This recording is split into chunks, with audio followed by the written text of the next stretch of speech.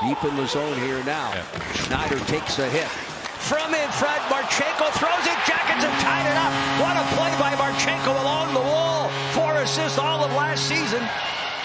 Tell you what, he's going to challenge it now. That's number 2 in the early season, and a great play by Marchenko to feed it in front to Boone Jenner.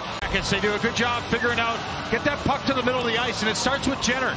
Little shoulder check. He goes inside, outside to make sure they're forcing that puck off the boards. See here, he's on the inside of the hip, pushes that puck up the boards, and then Marchenko knows he's got Johnny Gaudreau at the net, puts the pressure on, and Boone Jenner standing right there at the top of the circle. Jackets feed the point. Marchenko, Kent Johnson right circle, back here to Provorov. Screen set in front of Shesterkin, and it's a power play goal from up high. The Blue Jackets finally find the back of the net, and for the first time tonight, they've got a 2-1 lead. The Blue Jackets moving things around. Keep an eye on 38. He's staying right in front of Igor Shesterkin, and on this one, he backs off. He sets himself off to the side for a pass, and here's the pass. Perfect in the air, and there's Boone. Stick on puck. And no chance for Igor Shesterkin. He's fronting the puck, and Boone's just off to the side enough.